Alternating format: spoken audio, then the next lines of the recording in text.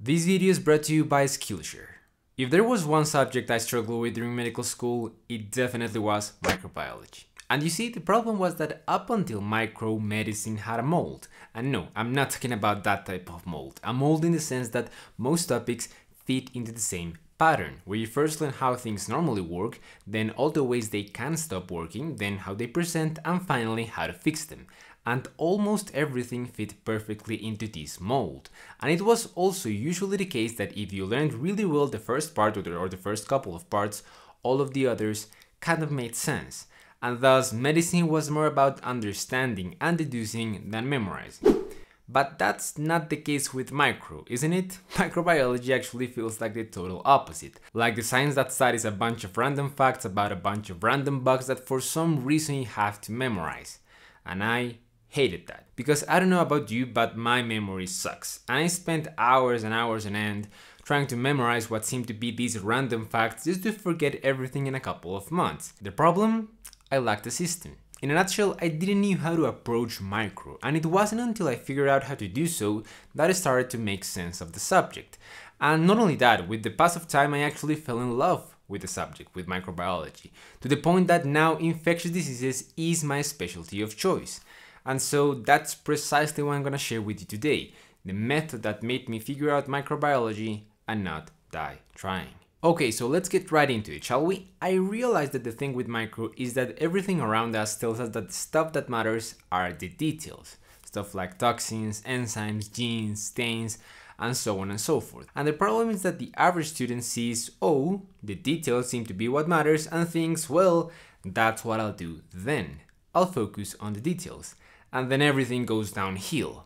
But why exactly? Well, easy enough is because although the details are the end goal, it doesn't mean that the best way to learn them and to memorize them is to focus on them first. In fact, as far as I'm concerned, the key to master the details is first to master the base or the theory that grounds those details in place. Just think of it like this. Think of a series or a series of movies you really like a lot, like Harry Potter, Lord of the Rings, Game of Thrones, the Marvel Cinematic Universe, I don't know, whatever you happen to like. And think of their characters. Think about some specifics about them, how they look, what their personalities are like, their complex histories, issues, strengths, weaknesses. You can probably do that for a bunch of characters in a series like Game of Thrones, and end up with dozens and dozens of pages filled with a bunch of random details about a bunch of random characters that you don't seem to have an issue remembering.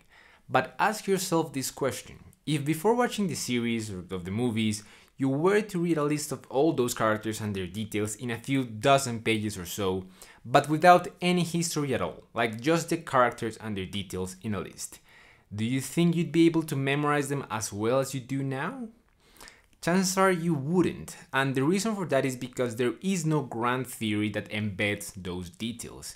In a sense, the details feel kind of isolated, ungrounded, arbitrary and random, and thus you forget them easier. But when you learn the grand theory that embeds those characters, like the plot in the movie with the different families and their dynamics, the information starts to feel grounded. And you don't even realize it, but when you start to comprehend a bit of the plot and a bit of the families, the information about the characters kind of starts making sense. It sort of sticks for some reason. And I realized that the same thing happens with micro. If you really want to learn the tiny details about the tiny bugs, the most intelligent move is not to start at the level of the details, but instead to master the system that grounds those details in place. But instead of memorizing the families, like in Game of Thrones, you memorize the classification of microbes. But how exactly? Well, simply enough by reviewing the names and categories as many times as needed until they become second nature to you. What I personally did back then was grab my good old whiteboard and every day repeat at least a couple of times the names and groups from all bacteria. Like quite literally just the names.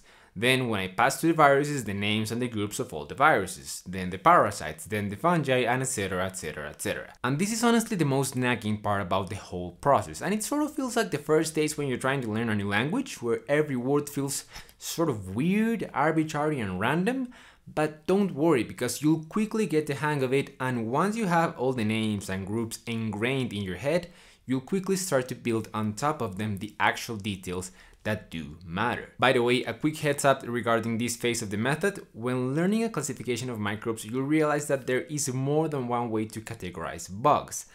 My advice is that at first you just focus on memorizing the most common ways doctors use to organize microbes, and then once you have mastered all of them, you move on to understand all the other ways that microbes can be reclassified. But make sure to create the basic map with the common categories first, otherwise you'll just be all over the place reading a lot but retaining actually nothing. Now, I'm gonna leave a few of the classification schemes of bugs I personally created back then while learning micro in case you don't know exactly where to start, because I do know that it can be quite confusing finding out which classification scheme is correct and comprehensive. Okay, once you've mastered the classification, then you can start plugging in the details, and here I just have a couple of tips. Tip number 1, use the right resources to learn what really matters. Because I'll be the first one to tell you, it is a far better strategy to try to learn the few essentials that medical students are actually expected to know than trying to absorb everything about microbiology all at once. Because it is usually the case in micro that the more you try to grab, the least you actually end up holding. And that's a big issue, because in my experience, the average microbiology book actually reinforces this behavior of trying to absorb everything all at once. And in my opinion, that's because the average microbook is written with a dedicated microbiologist in mind. You know, someone who has to know a lot of fancy details about a lot of uncommon bugs, not with a medical student or medical doctor in mind. And yes, even if your medical school wants you to know very in-depth microbiology, I would still argue that the best way forward is first to build some solid foundations with the basic essentials and then add the required layers of complexity on top, not to just cram the whole system overnight all at once. Now, which book is best to do this? Hard to say, there are plenty of great ones out there, but in my experience the best book I've personally encountered to learn micro was actually a USMLE book called Crush for the USMLE. To be honest, that book single-handedly built my microbiology foundations, and I just wish I would have used it sooner. But as I said, I'm sure that many micro books could work just as well as long as they focus on the important stuff. Now, what is exactly that important stuff? Well, the following 3 things. Number 1, how does this microbe cause disease? Basically, what is the mode of transmission, the life cycle, and the virulence factors. Number 2, what diseases does it cause? Here, keep in mind that there will always be case reports of a given bacteria or virus causing a very atypical infection that in 99% of times it is caused by other microbe. Be careful with that, because if you go down that rabbit hole of I want to know every disease associated to every bug in every way, you pretty quickly realize that most microbes can cause hundreds of weird atypical diseases given the right scenario. But again, that's just not helpful knowledge, especially at first. So my opinion is that you should focus first on learning by heart which are the most common diseases associated to each microbe, how they present, and the usual risk factors that make you think that X or Y bug is most likely to be responsible for a given infectious syndrome. And number 3 is how to treat the bugs. If you master those 3, believe me, you're set. Now, tip number 2 is don't try to memorize concepts you haven't really understood. And this actually applies to learning medicine in general, not just to micro, but I see it more commonly happening in micro. And I think that's the case because students are sort of predisposed to micro being this memory dense subject, and so every time they come across a given fact, like, I don't know, the fact that staph is catalase positive, they just make a flashcard out of it. Like they're just predisposed to make flashcards out of everything and move on. And sure, they can repeat that fact endlessly until they have it memorized, but the problem is that they don't really have a clue about what they're actually memorizing, and so they're not really learning. And the real issue with that approach is that in the short term, studying like that can actually work, can give you an A in your exam, and so you can think, hey, I actually do know a lot, I learned, but in reality, you haven't. And so when you come across a real challenge that actually tests your in-depth knowledge about the subject, like the USMLE or any other residence exam for that matter, or that requires an in-depth knowledge about the subject to comprehend a new piece of information, then you will realize that the couple of minutes you saved by skipping the study of the basic concept are the couple of hours it takes you to relearn a bunch of partially learned material from the past. So don't make that mistake and take a couple of minutes to do a quick Google search to make sure you at least know what the hell you're putting in your flashcards. By the way, in case you don't know, flashcards, a way to go to remember difficult micro details, but you probably already knew that. But anyways, if you like this video and want to continue learning evidence-based strategies to improve your life and productivity, I suggest you use the 1-month free trial I have waiting for you and hop on Skillshare. For those who don't know, Skillshare is an online learning platform packed with thousands of creative classes on a bunch of topics like illustration, productivity, lifestyle, and web development that not only gathers experts from every field to teach you, but that also facilitates your learning process by having an ads-free platform. One class I especially recommend to every single student watching this video is Real Productivity: How to Build Habits That Last by Thomas Frank.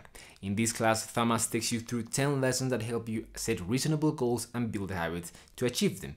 And this is honestly the most important skill I think a medical student should have if they want to succeed in medical school.